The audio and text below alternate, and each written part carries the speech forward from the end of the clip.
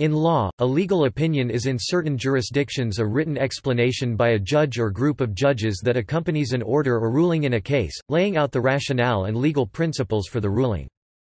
Opinions are in those jurisdictions usually published at the direction of the court, and to the extent they contain pronouncements about what the law is and how it should be interpreted, they reinforce, change, establish, or overturn legal precedent.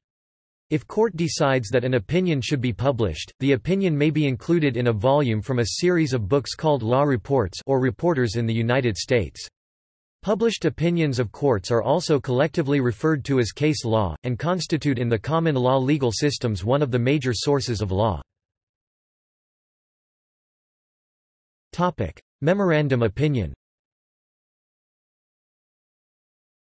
Not every case decided by a higher court results in the publication of an opinion, in fact many cases do not, since an opinion is often published only when the law is being interpreted in a novel way, or the case is a high-profile matter of general public interest and the court wishes to make the details of its ruling public.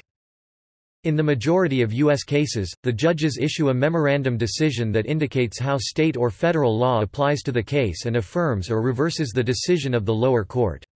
A memorandum decision does not establish legal precedent or reinterpret the law, and cannot be invoked in subsequent cases to justify a ruling. Opinions, on the other hand, always establish a particular legal interpretation.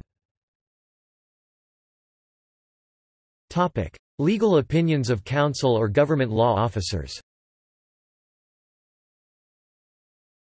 In the United Kingdom and other common law countries, a legal opinion also refers to written legal advice on a point of law issued by either a barrister or advocate, often referred to as counsel's opinion, or occasionally a senior government law officer, such as an attorney general. Where the opinion is given by a foreign lawyer or foreign law firm, it is usually referred to as a foreign legal opinion. The latter form of opinion is sometimes made available to the public either because of public pressure, see for example Lord Goldsmith's opinion on the Iraq War, U Memo, or because a general clarification of the law is called for, see for example, the York-Talbot slavery opinion.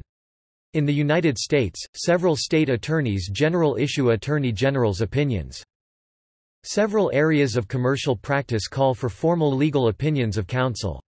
The legal aid scheme in the United Kingdom requires a legal opinion showing reasonable prospects for success before the legal aid board will fund any claim.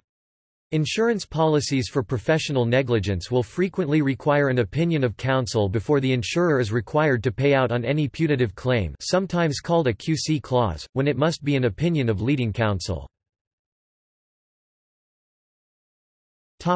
Legal opinion in commercial transactions.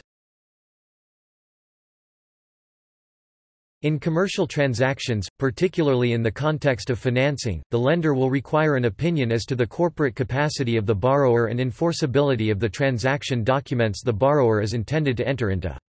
This type of opinion is generally issued by the borrower's counsel or the lender's counsel, depending on the ethical rule governing the issuance of those opinion applicable to the jurisdiction. When the subject company is from a foreign jurisdiction, the opinion will often be referred to as a foreign legal opinion. See also: Appellate court, Case law, Concilia, a historic medical opinion, Law reports or reporters, Memorandum opinion. External links: RCA White, I. Basacco Separate Opinions in the European Court of Human Rights.